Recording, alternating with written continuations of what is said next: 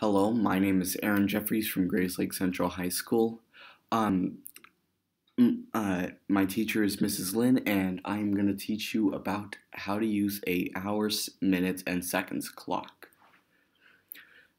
Now, as you can see, I already have some code up, and it's just for the visuals, mostly. So I have variables for seconds, minutes, and hours. I have labels that are connected to each hours, minutes, and seconds. Labels and also the inputs that you will be setting them into. I also have things that if it is lower than or lower than basically a single digit, it will put a 0 in front of it, and if it isn't, it won't. And then that's same thing in this one. And so I feel this is actually just if the seconds are equal to 0,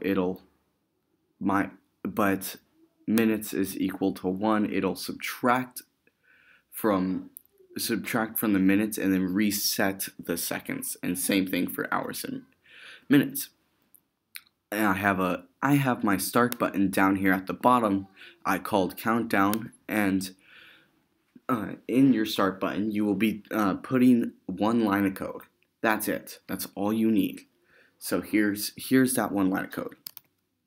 So you're gonna type in timer dot scheduled timer, and this long one right here, scheduled timer timer interval time interval target dot selector, basically the longest one with the timer on the side of it, like this. You're gonna click on that one, and it's gonna pop up this big one. So time to interval is gonna be 1, unless you want it to go slower or faster. If you want it to go faster, you're gonna do anything lower than 1. If you want it to go slower, you will do anything above 1. Easy peasy. Now you want it to target itself, so easily target self. Now the selector is hashtag selector with the objective method inside the middle. Now it's going to show a little bit of an error right there, because I'm going to go show you where the objective method is, and it is this objective function. This objective function is basically where our actual code is. So here I'm going to have you guys write one line of code. It's count sec minus equals 1. Easy. Now this line of code will continuously be done over and over again. If we go back down.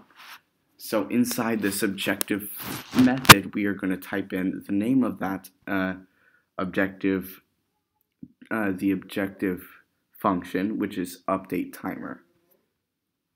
So go back and update timer. There you go. And that way the selector will be update timer. Now the user info will be nil, because we do not need any info from the user who is using this at all. Now repeats is true.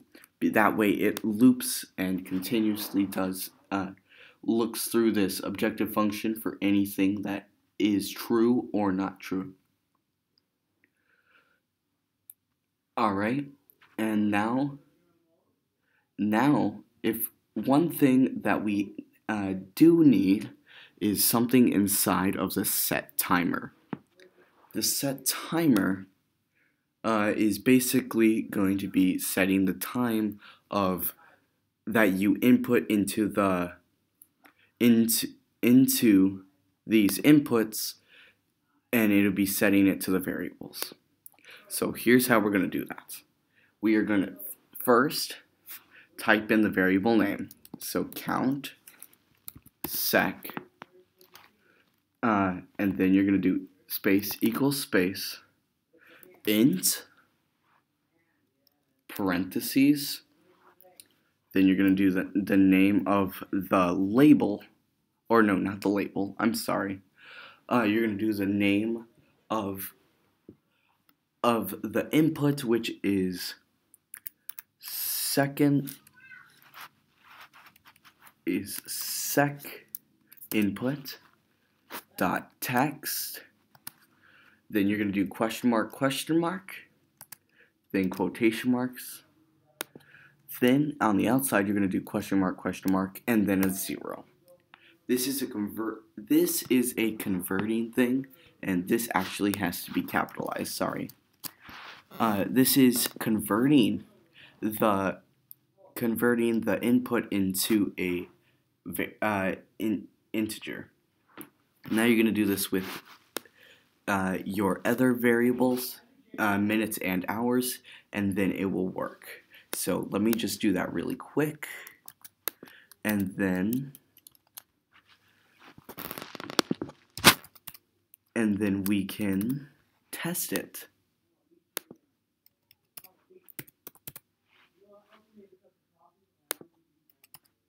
So let me just get this done.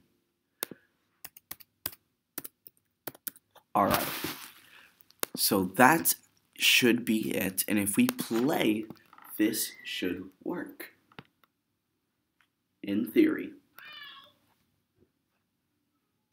So let's just put a 1 in each one, just for testing.